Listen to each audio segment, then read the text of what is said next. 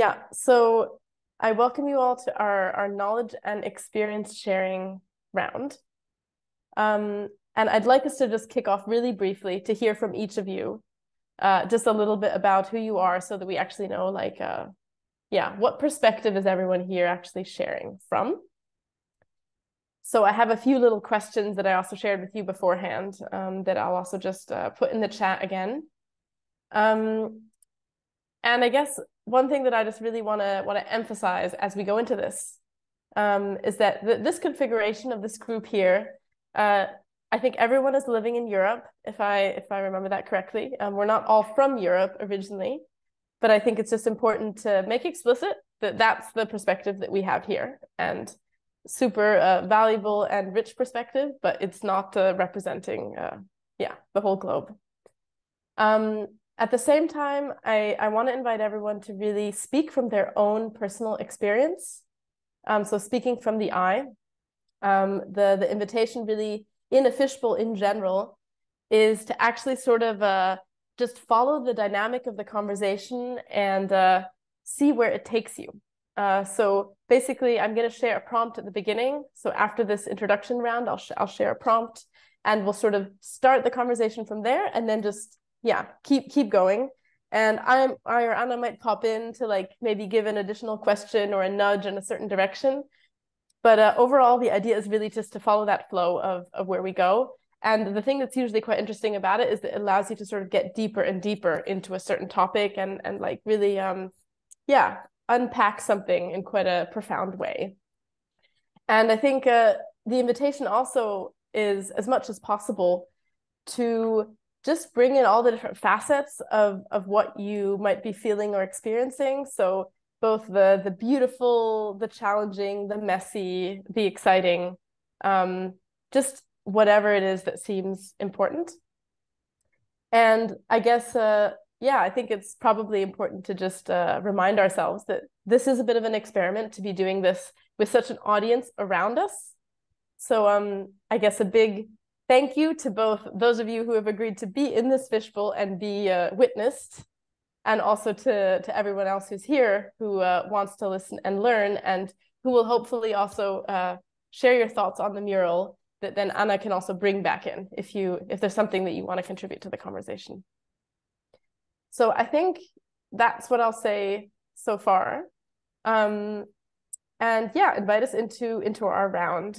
And so what I'd love to hear from each of you just as we go in, and it's sort of like a quick fire round, right? So we do want to have time to dive into the conversation soon. So it's a bit of a speedy one. Just briefly, your name, the organization or project that you're, I guess, sort of working in at the moment that seems important to bring in. How long you have lived where you currently are, like where you're currently living. And how long has like remote working been part of your life? Just to get a bit of a sense of where we all sit. Anyone feeling called to kick off? I'm sort of wanting to leave it open, and then maybe we can do the tagging thing that you just call on the next person.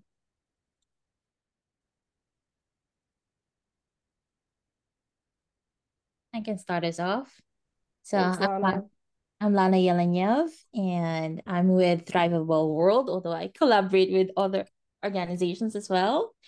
And I've been here in the Netherlands for the past 18 years now.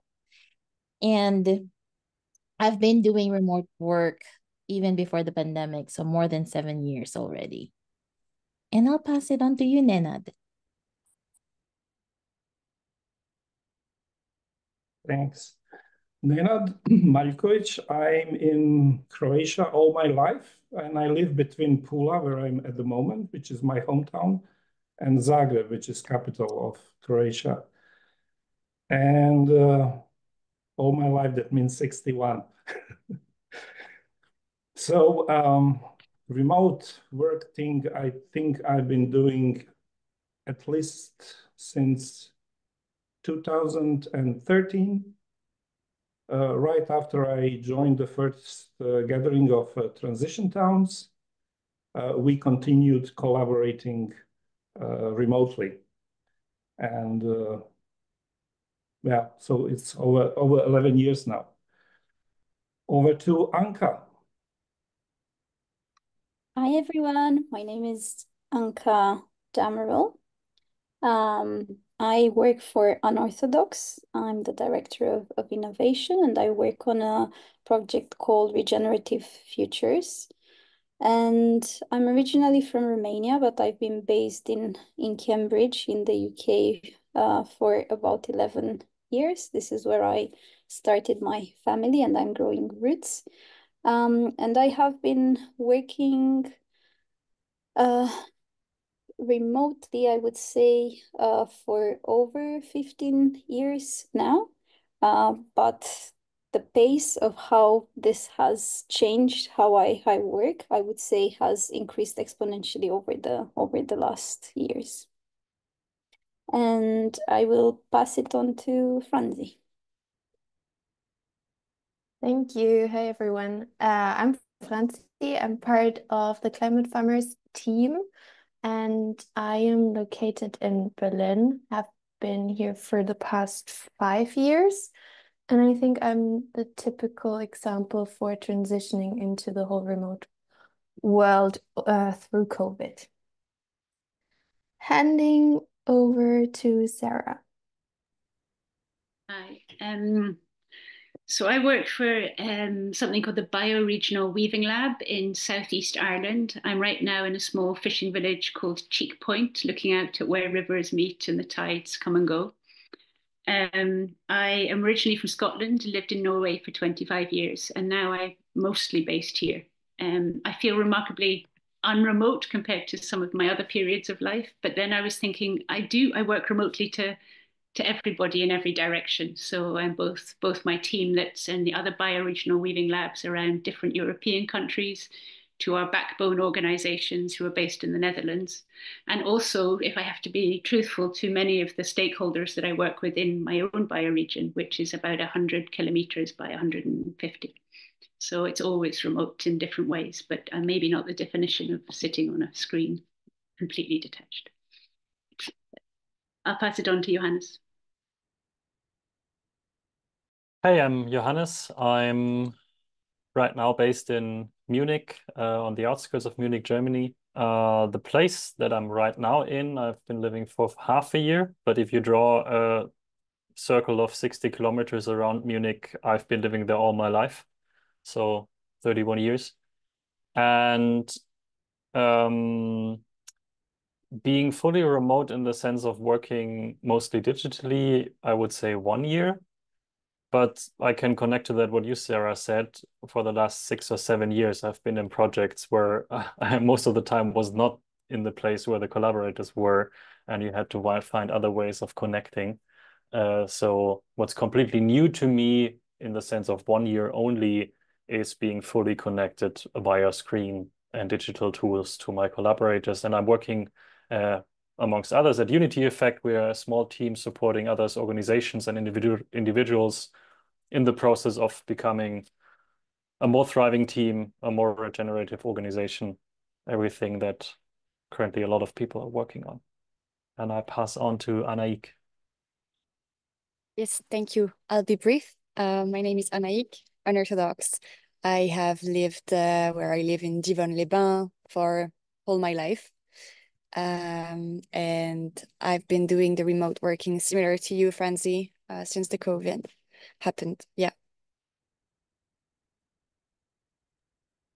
That was everyone, right? And yeah, I think I'm somehow feeling drawn to also answer this question myself. I don't know, maybe I wasn't supposed to, but yeah, so I've been living in the place I am, which is near Barcelona, a bit north, for 3 years now. And actually, I've never not done remote working. So it's been about 12 years. And it's true that there's been phases where there's been maybe more people that were physically also in an office most of the time when I was working with the WeShare community in Paris. But actually, no one was ever there in the office, and everyone was. So even when we had one, somehow people were always everywhere, and online was the place to find each other. So yeah, it feels very hard for me to actually imagine something else, even though I definitely yearn for other things.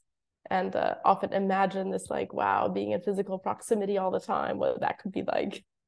So yeah, very, very interesting topic to me, and excited to dive in. And I guess I also just want to name that I think there's a few other people from Unearthodox that are in the room here, not in this fishbowl right now, and also from Greaterthan. And that if you feel called to jump in to add your experience, that you're welcome to do that as well by turning on your camera. And I think with that, we're going to dive in. And so the idea, just to remind again with this fishbowl, is that it's basically like a dynamic panel. And we have like 4 chairs. We have 4 chairs in the middle. So that's 4 people with their video on. And as we basically like weave the conversation, we come in and out of those 4 chairs to contribute and share ideas and build on each other. So basically the idea is that, yeah, 4 of you now stay in the middle. If someone else wants to join in, then we might be 5 for a brief moment, but the idea then is that another person leaves, or that if someone leaves and then there's just 3 people, that then someone else joins in. And overall, I guess what I always find really helpful with the fishbowl is that obviously, like if you come in and ask a question, that you also stay to like engage with the answer from the others. So it's not like, especially with the online. So this is the funny thing, right? Compared to doing these in person with a physical chair, it's more effort to get up and sit down on the chair and then get up and go out again. And just going click, click, turning on and off the camera is so easy. But I really urge you that once you've come in to sort of stay for like a flow of the conversation, and then when something feels like maybe it's come to a close or your contribution is, yeah, done for that moment, because you can always come back again, of course, that then you leave. If that makes sense. Any questions from anyone here about how this is going to work? Okay. So the question that I'd like to kick us off with, and then as I said, like the idea is to really just flow from there and bring in whatever feels right. How do you experience both working remotely and working in this field and topic of regeneration in your day-to-day very concretely? Like, how does it feel to be doing those 2 things at the same time? The remote working and working on regeneration that is so focused or where it is so important to be connected to place. And I really want to invite us to just think like really, yeah, concrete and story-based. Like if you have any stories that you could share, yeah, examples. And I really want to invite in both the challenging things, the messy things, the exciting, the beautiful, the things that have flowed wonderfully, all of those in whatever order feels right. So with that, I'm going to disappear, and I'm going to invite a few of you to stay. We didn't actually decide who would start. So let's see who's ready to go. Here we have 3. Maybe one more person can come in. And then we can get started. And I would like to start. Okay, great. And just if another person who's in the fishbowl wants to pop in, so we have 4 people to start, please don't be shy. And please kick off, Nenad, and I'll put the question in chat. Thanks. So when I was introducing myself, I forgot to mention organizations I'm working through. And I would like to explain that I mostly work as a network weaver and a group process facilitator in the context of permaculture eco-villages and transition towns. And it's all about regenerative cultures, as Daniel Christian Wall explains in his book. And I learned all about remote work and remote collaboration through pain and frustration. And the reason for that is that for me, and I believe that's so for many people, whatever happens in immediate physical environment takes precedence, not what happens on screens. And at one point, I realized that I need to create some kind of a personal professional strategy that is somehow connecting all the levels I'm working on. And again, Daniel Christian Wahl was inspiration with his writing about scale linking. So I worked locally to translocally to bioregional scale through organization called Croatian Permaculture, and I work in Croatian language. And from continental to global level of scale, I worked through a number of networks and organizations, but my home organization, home collective, is Greaterthan, and I work in English. So I somehow tried to find a way to connect for myself what I do from local level of scale to global level of scale.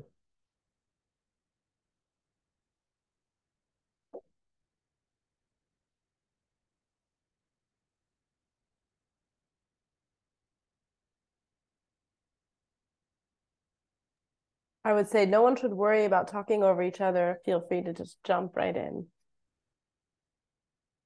Thank you for that. I'm happy to jump in. So just as a reminder, I work for Unearthodox, and Unearthodox, we do a lot of unlearning and relearning about difficult problems linked to conservation. So we spend a lot of time in what we refer that scaling deep phase of looking at what are the root causes of the conservation issues that we see globally. And most of our activities stem from connecting people around the globe from various sectors, from various backgrounds, and looking at the various worldviews, values that they bring, and facets when they look at the problem together. So there is an important element of being able to connect with individuals at a very deep level, particularly when we talk about people's values. And my experience has really changed over time. We used to be organizing face-to-face events all the time, and post-COVID, this very much changed to organizing this meetings, gatherings, exchange through the online medium. And it really raised a lot of questions of how do you go deep to that levels of connections when you don't have the people face to face. And I have to say that through the engagement with the regenerative topic, which we are exploring as an organization under an initiative called Regenerative Futures, which is looking to ask questions about how people understand regeneration, how people or whose voices are being heard, questions about justice, inclusivity, colonial perspectives on this. It adds another layer when you want to go in the exploration of these very hard topics by working remotely with people around the globe, people who have to speak in a second language most often. So I have to say that particularly my experience in the last year, having engaged with the topic of regeneration, has been really, really eye-opening in terms of the flow of values, in terms of the connection that we set with individuals, and just really rethinking my role as an individual in how I steer the direction of the conversation, as how I bring myself to the conversation, and how I engage with the regenerative topic in itself.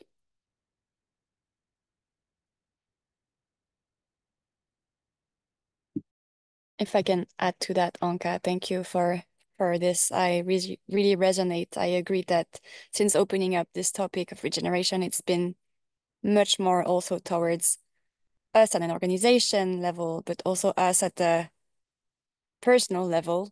And there's this aspect of inner regeneration as well that's been coming up, but also this other kind of layer of, as you said, how we can be ourselves, but also build trust and connection and understand the values through a screen. So it's really it's layered in many ways for me, and I struggle a bit with that first question that's been asked, but I really resonate with what you just said. It's a lot about introspection, and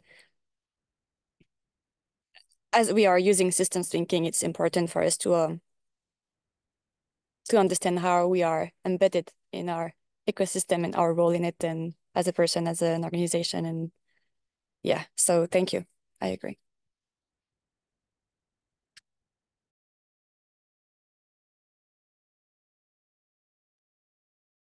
I think I can very much relate to the whole struggle when you open the discussion around regeneration in the team and in the organization, and then what to do with it on a personal note. And in Climate Farmers, we work in the field of regenerative agriculture. But me personally, in my role, I am in the people and culture area. So I don't have so much the focus on the agricultural aspect, but rather understanding of what regeneration, which we understand not as an end state, but always as a journey, what that means for us in an organization and each individual.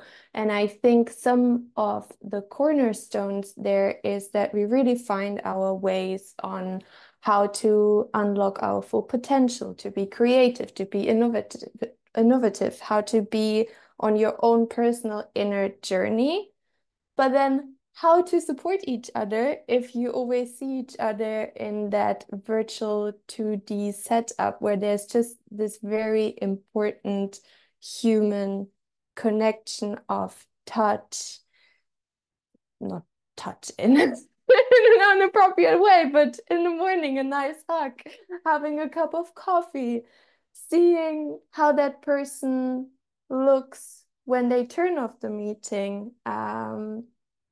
All these like little aspects, they're missing when we're in this setup. And at the same time, because we're here also discussing the topic in the context of place, I also see the beauty of being remote, because in our team, we have some people who choose the city life, but we also have a lot of people where I'm pretty sure that they are only contributing to our mission with their rich knowledge because they can be in the place where they are and where they want to be. And in many cases, for us, this is a farm. And so for me personal, I am constantly exploring, and that's why I'm very happy to have this space here to be discussing and exploring together, is that tension of all the advantages that we get for us personally as well, to be in the place where we choose to be, and then all the challenges that come with it, being on such an intense journey and asking all these very challenging questions in a collective.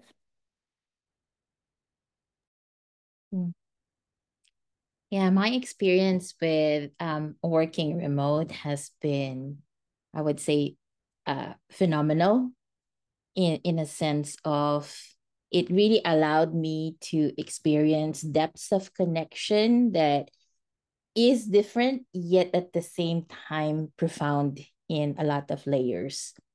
Having experienced how people interacted during COVID, and accommodations that are being made with different team members, and in terms of how they can engage more, it really opened me to getting rid of just one layer of looking at how we can connect to adding a different dimension on how we can connect. So for me, what has been really going strong when it comes to doing remote work and being in this regenerative field is how it's like an accordion in my experience of like we can now choose and opt in and out on how we'd want to engage with each other. And that I find such great beauty in how we can restore ourselves as well. Like, say, for example, I remember certain meetings where just the idea that you can take off your video and, lie down if you need to, that just opened me to, hey, yes, there's not one way of engaging.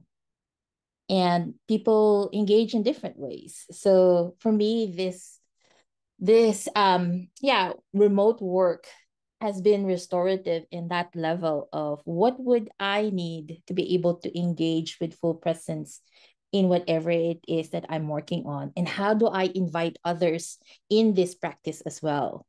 So for me, the regeneration work that I'm doing with organizations is really getting back into this inside out of how can we show up as individuals with our gifts, with our strengths, with our talents, and at the same time honor, what is needed, or what is within our capacity at a given moment. So doing remote work has really allowed me to explore areas or dimensions of how I can engage and connect in ways that I have not done, when we were doing face-to-face engagement.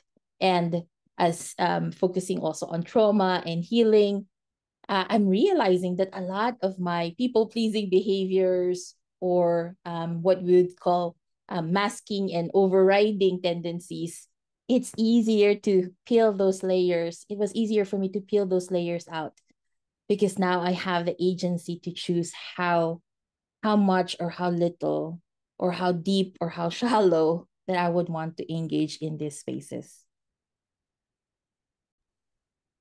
It's really interesting, because I mean, I think I have to bring that sort of, I feel quite different about working remotely, and I quite often feel panic because I can't get in touch with the soil, with the wind, with the smells, with walking across the top of the mountains, and I think that feeling of being tasked to work with this term regeneration, which means returning, giving back to the bioregion, and how can we can really give back to or support other people to give back. That the local people are often the people that are going to be doing the true regeneration in the bioregion that I work with, and I think trying to pretend that anything apart from being there is going to be the most effective way. I mean, there's two stories. We were asked to talk about stories. So one story was just this morning, and we went out for a walk, and I went out for a drive down the bog road, to look at a reclaimed bog. And we just drew in, parked the car, and just as we parked the car, someone else drove past, stopped, got out, and started talking, and it was the local farmer.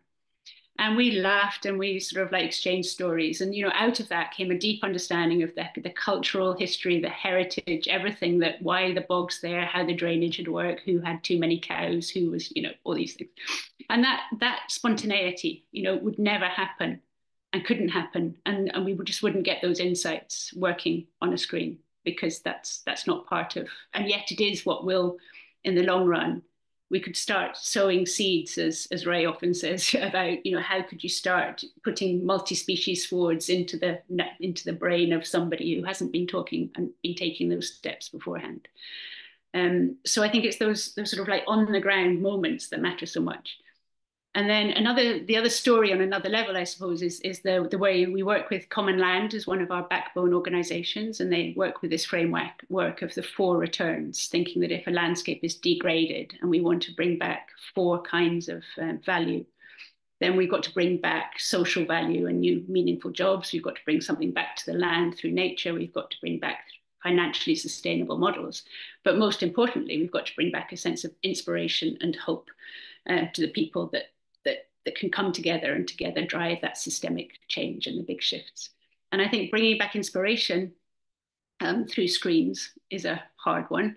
I think, I look at who I work with on the different returns, I suppose, and some of the financial models for bioregionalism, all that tends to be happening on screen at the moment. And I'm talking to people, reading things through them. But some of the other ones, I think the inspiration, I can be inspired, but in the end, to get the inspiration onto the ground and really get people thinking, yes, we could make a change, I think is very hard. I think we can take it so far, but then it makes me sort of really, can we do this without really getting out and listening to other people rather than thinking about our own inner change? We should be really getting down and listening to the land and to the people.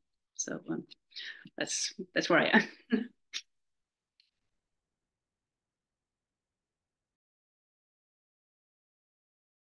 Thank you, Sarah. I don't know if you saw, my neighbor just passed and got me berries. It just picked. It was really lovely. I could not have had that if I, if I stayed indoor. So it's funny, funny quick story. I agree with what you just said, and talking about inspiration and hope and have the time to be creative, have the time to be innovative, to have space for creativity in our daily work, being on screen, being remote. It's such a struggle for me. Whenever I have time, I'm like, okay, I'm going to open my to-do list and just check some stuff. And I don't have this inspiration moment of saying like, okay, I'm gonna get creative. I'm gonna think beyond what can I do, to improve even the projects we were working on. It's always going to the backlogs of things that I need to do. And I think it brings me to a question, and it's just an open question, but how do we handle this pace that's been quicker and quicker? Like we want to do things super quickly and efficiently, and being on a remote, you can be in a meeting at that time, and then 1 minute later you're in another meeting, and you can just like go like that for the whole day if you don't handle it so well. So it's not really an answer, more a question about the pace of the way we work being a remote team. And I don't know if that's something that's shared amongst the room today. Anna, you want to go first, or shall I? If you don't mind, I just wanted to tie in the seasons into all of this, because for me, the whole element of moving from sustainability into the space of regeneration has been the connection with nature and the world outside of me. And one of those key elements, even as particularly as a woman, has been to connect to the cycles, and cycles meaning the seasons directly outside of me. Thankfully, that still occur vastly with climate change, but they do. And I think if we don't start looking towards the world of Mother Nature as an answer, even to that question that you just posed, Anaik, it's like winter shows us. It's like we can't all the time be in a pace of summer and producing fruit. I mean, we also can't be going to the supermarket and having all the things that we have all year long, right? That is not going to keep us regenerative. And if we start looking also at ourselves in that same way, and as our teams, that we need times of pause, we need times of darkness where we actually hibernate and allow for things to take time. And then there's time for creation and production and all of that.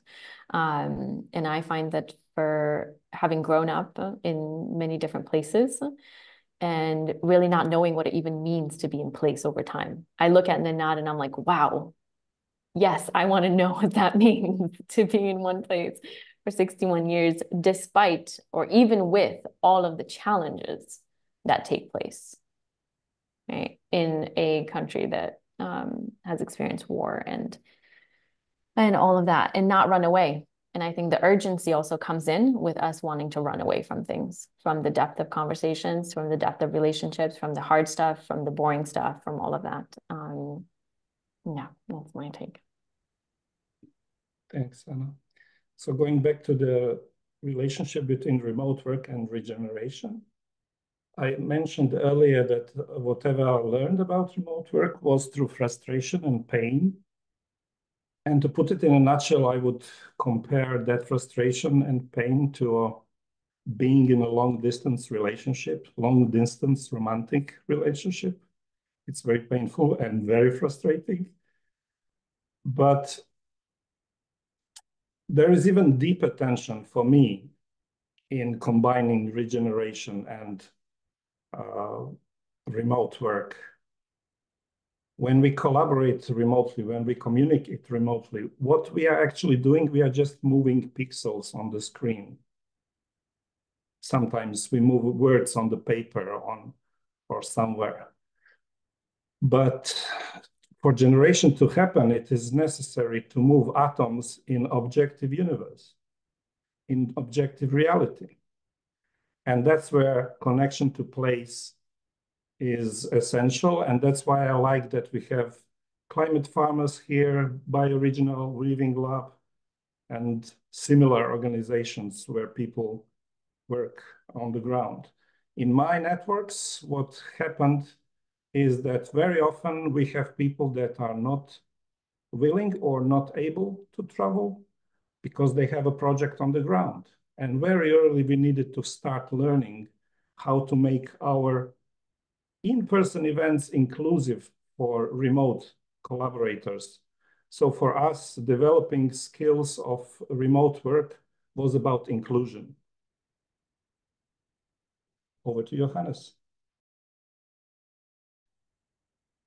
Yeah, I have two stories in mind that I wanted to share. I hugely resonated with what you said, Sarah, about this serendipity moments and running into someone and clarifying something in 5 minutes that would have taken a year of online meetings sometimes. That happens in physical reality.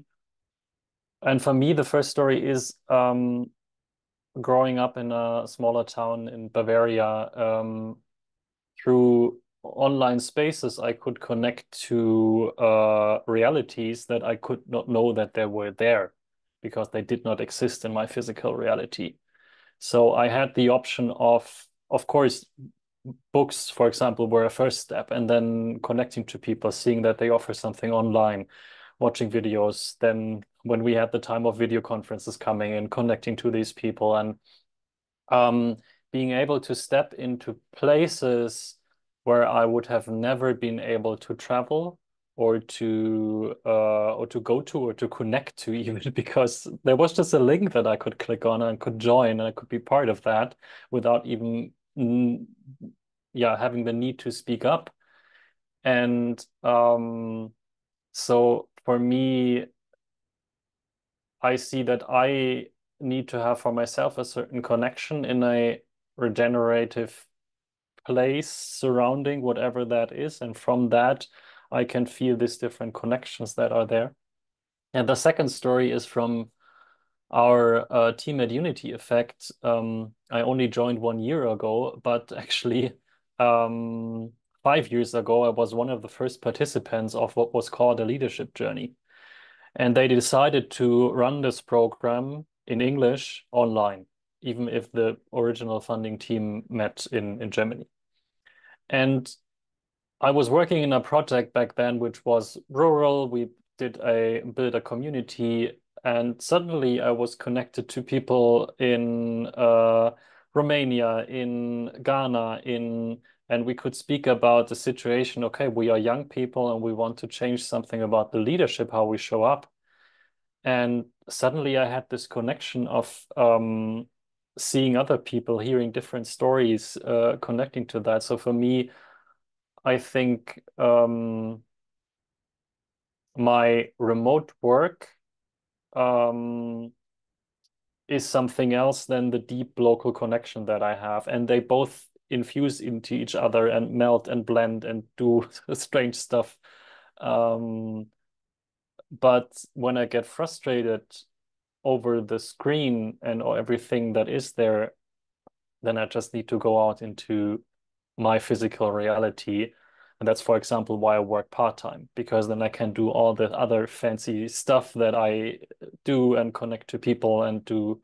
So I think for me, part-time here also is a huge shift. And suddenly we're transitioning into an organization that is part-time remote, which sounds even more complex, but it is because we all have physical realities that we want to contribute to.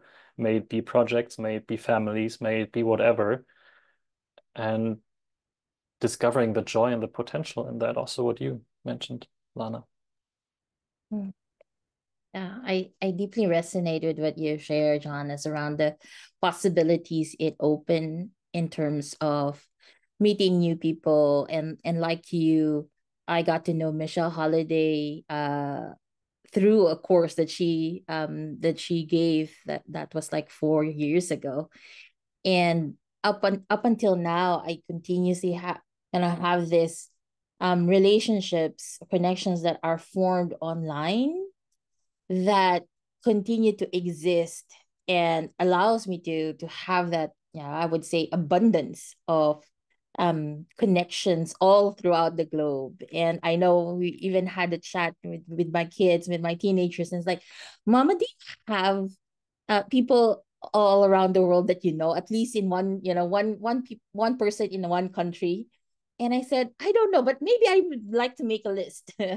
But that for me is the beauty of how remote work has touched my life, in a sense of not just around neurodivergence, where we think differently, we process information differently, and therefore, having the opportunity to choose how to engage in different ways rather than just face to face. But it also allowed me, like, Nick, what you're saying about the pacing, it allowed me to recalibrate how I pace myself. Because then I have the agency of, do I add this in my calendar or not? And it's easier to spread things around. It's easier to look at my calendar and say, oh, wait a minute, I have 2 back-to-back Zoom calls already. Maybe it's time for me to decompress and do something else. And a big part of the work that I do is, since I work with leaders and founders, I see it as the bridging of, like, how my 13-year-old would describe myself as the pebble. Like, how can I create ripples? And when I show up in spaces virtually and get to deepen the work with them, I see the ripple effect of how that approach of deepening connection, seeing each other for our wholeness, allows them to bring that back into the work that they're doing. I've been here in the Netherlands and away from the motherland. I'm originally from the Philippines for, I would say, almost 21 years now. And only when I moved out of the Philippines that I really appreciated what we call kapwa. So in Filipino psychology, pakikipagkapwa is similar to Ubuntu, which means what is our shared humanity. And when I started working remotely, I realized it's easier to see our shared humanity because of the restrictions that we normally wouldn't have, like, place restrictions, language restrictions. Of course, there is still a privilege in the way that we're using English as a common language. Yet I've been to spaces where they would have transcription going, where they would have a translator going. So for me, the tension that I might say is the binarity of thinking it's an either or, rather it's an and remote work supports me, and it can also limit certain connections or limit certain engagement.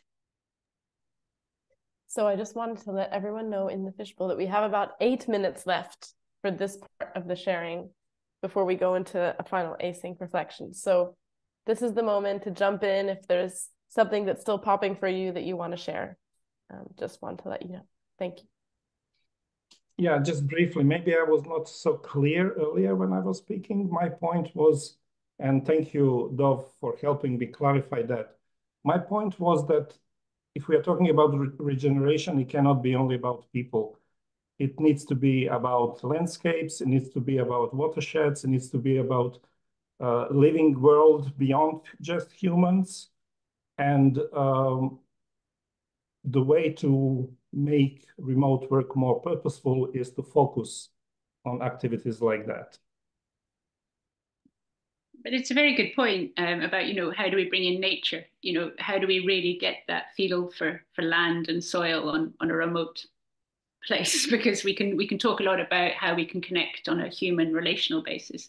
And I still don't know that it's the same kind of, I'm really interested listening to Lana, because, I don't think I have developed those kind of same in-depth, really good relationships. I know people all over the world, but I think they've nearly all come from really quite personal points through my life. And I was thinking about extreme emotions. I think some of my most frustration moments have been looking at a blank screen, turning off the sound, turning off the video, and screaming at the computer. But at the same time, being able to do that is actually quite liberating.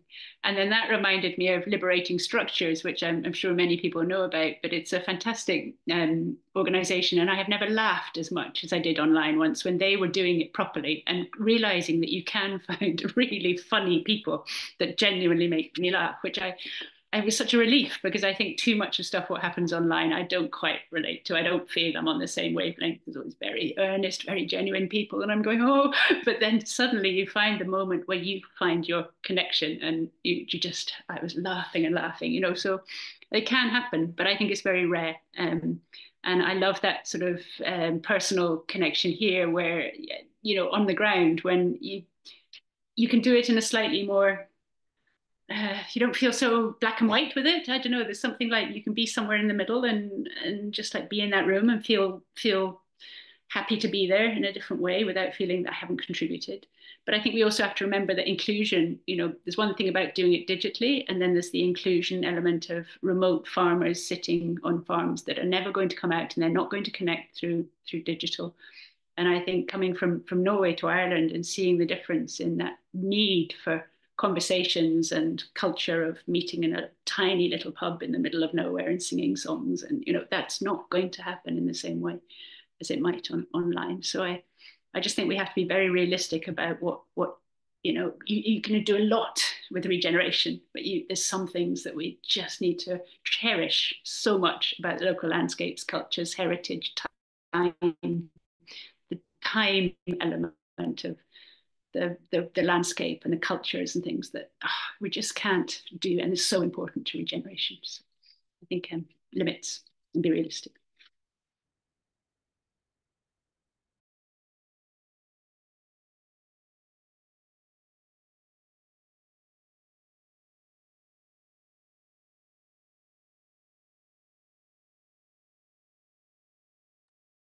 Sarah, I can almost feel, you know, it's like a palpability of the experience.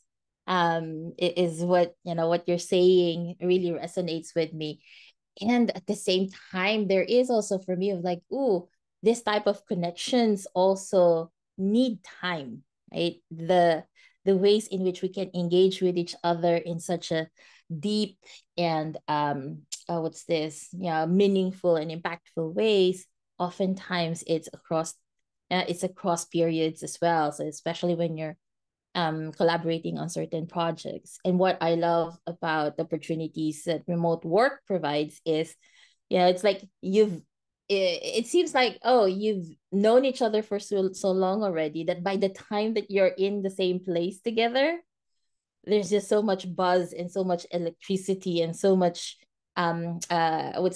happiness around being with one another. And that's what I cherish the most in terms of the collaborations that I've been, or the work that I've been doing, where the element of being online for a long time and then having that element of, hey, there is an opportunity to meet face to face, and how can we be together face to face? So it seems like I like Nina a while ago, that analogy that he said of like being in long distance relationships and when you gather, when you meet each other face to face, it seems like, oh, I know this person, I see this person, and that it makes the work in terms of how we can do things together easier as well. Can I ask though, how does that translate that into regeneration happening on the land? How do you see that link? Yeah, well, in in some of the projects that I've been in, there's always the invitation of how can we honor the land, how can we honor the ancestors. So the conversations even before seeing each other has been placed with that. There's a deepening of what is the ancestry that you're bringing in, what is, within your field that you're bringing in. And this is why the depth of conversations is also very important in terms of how to support that, that connection. Because in the spaces that I facilitate, we go into that level of how are we bringing in ancestry? How are we bringing in healing histories in a conversation. And so that is more like, even though we're not in the same space, but we've been introduced to each other's fields.